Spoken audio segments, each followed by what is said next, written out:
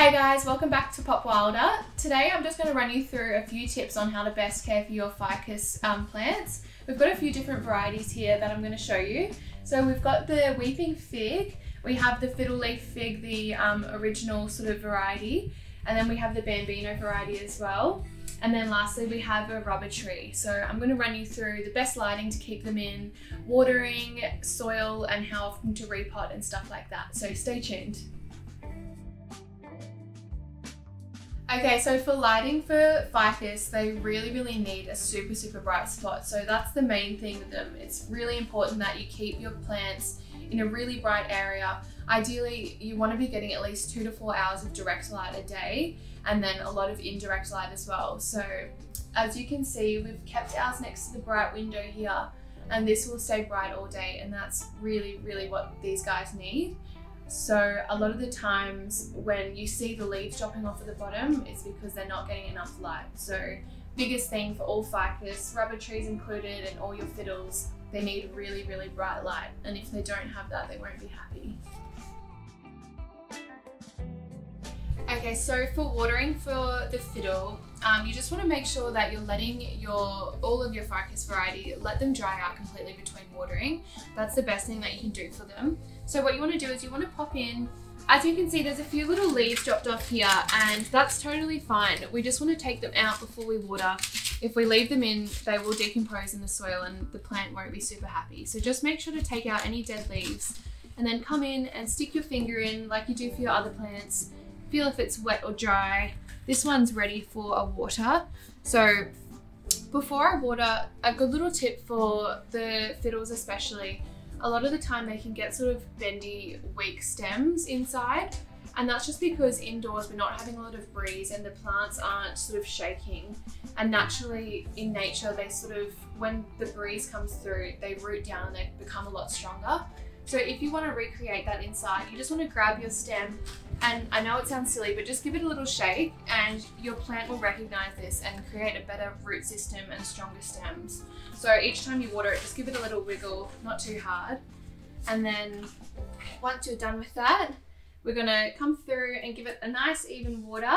Kanye's gonna join us and just water all the way around, and obviously enough to sort of soak your plant all the way through. And that way you know, thank you Kanye, you know that you won't have to do it again for at least a week. And yeah, you should be good to go. Alright, so it's super important if every few weeks or so you can come in and have a good look at your plant and just make sure that there's not any dust sitting on top of the leaves. The main thing for this is if you have a lot of dust on your leaves, it's just going to stop the sun from getting through and your plant being able to sort of use that energy to grow. So just if you want to come through with like a wet cloth and just give your plant a nice wipe down on the leaves, and you'll actually be very surprised at how much comes off. It's quite shocking sometimes, but your plant will look so much happier after. And I always recommend every month or so, if you can get your plant and just pop it in the shower and give it like a nice hose down with the shower. That way you know you're getting to every single leaf and it's all going to run off and look absolutely beautiful. And yeah, it'll have a nice water and it'll look very fresh again.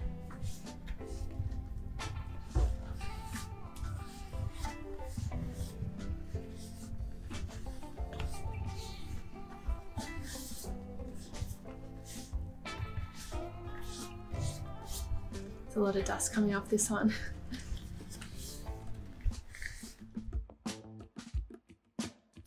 Alright, so last of all, we're just going to talk about repotting. So it's really important with all of your ficus, fiddles and rubbers especially. They don't actually like to be repotted that often. So they much prefer a sort of, not a smaller pot, but a pot that they are a little bit tighter in and a little bit more root bound. That way you know they're going to spend their energy growing the leaves and not the roots.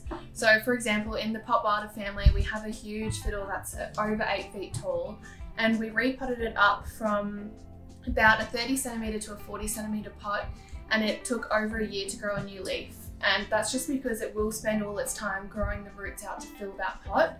So just to be safe, We recommend to only repot your plants, especially fiddles, every 1 to 2 years even. If you want to make sure that your plant has enough soil and nutrients, just top coat it with soil every now and then, and that will keep your plant super happy. And then just fertilizing in spring and summer, something organic preferably, or a liquid fertilizer works really well. And we just keep all of ours in like a really nice free draining soil mix, so something with a little bit of bark and perlite just so it has a good drainage. Yeah.